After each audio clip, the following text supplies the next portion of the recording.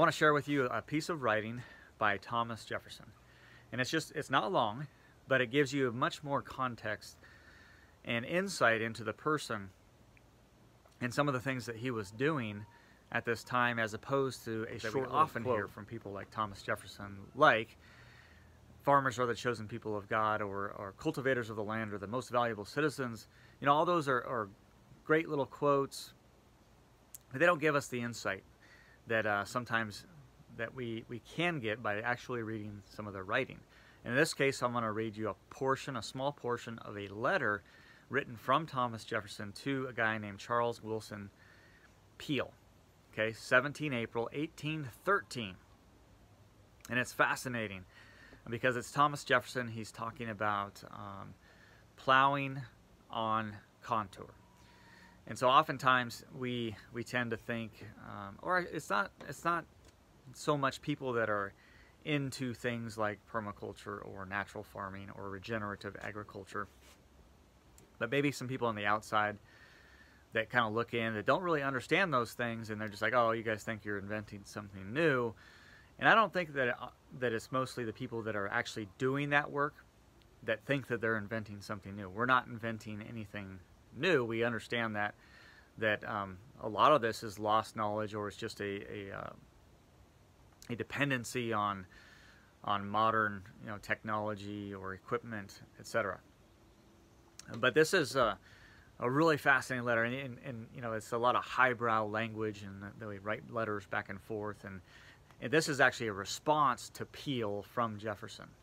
And so I'm just going to read you a portion of it. And again, he's talking about plowing on contour. Okay, so this isn't a treatise on plowing per se, but it's just an interesting approach that Thomas Jefferson had. Okay, so it says this: in this county wherein I live, we have discovered a new use for it, equal in value almost to its services before known. He's talking about plowing there. Our country is hilly, and we have been in the habit of plowing in straight rows, whether up and down hill, in oblique lines, or however they led, and our soil was rapidly running into the rivers. We now plow horizontally, following the curvatures of the hills and hollows on the dead level, however crooked the lines may be. Every furrow thus acts as a reservoir to receive and retain the waters, all of which go to the benefit of the growing plant, instead of running off into the streams. In a farm horizontally and deeply plowed, scarcely an ounce of soil is now carried off from it. In the point of beauty, nothing can exceed that of the waving lines and rows winding along the face of the hills and valleys. Okay, I could go on and on. But again, this is the response. Thomas Jefferson is writing this guy saying, hey, you got to try this technique, this method that I have been experimenting with for 6 years. He kind of gives us insight into this.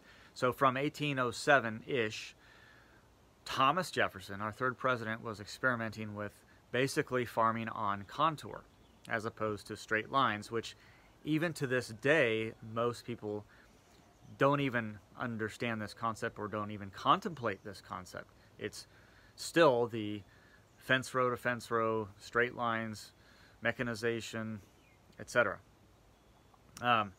So this is really fascinating. He talks about the fact that working on the horizontal, working on contour essentially, or on the dead level as he called it, stopped erosion, it retained water, it had all these benefits that he noticed back in 1807 or through 1813, which he had fully realized it by then.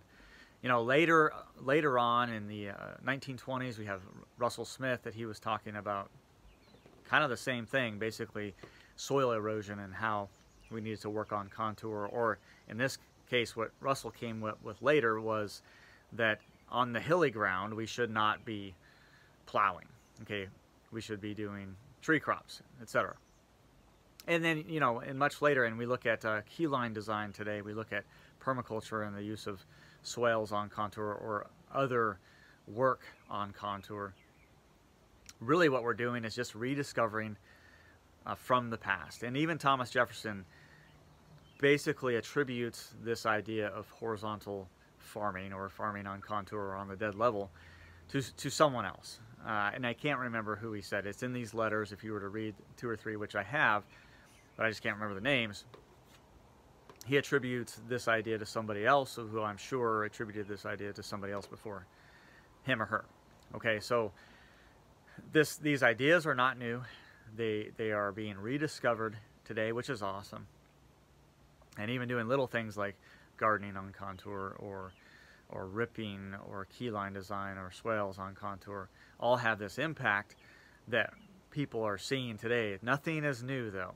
And so I wanted to share this interesting piece of a letter from Thomas Jefferson to Peel. You can read about it. Just Google 1813, Thomas Jefferson letter to Peel, P-E-A-L-E, and it's fascinating. It talks about this ploughing on contour, and essentially the whole idea of working on contour.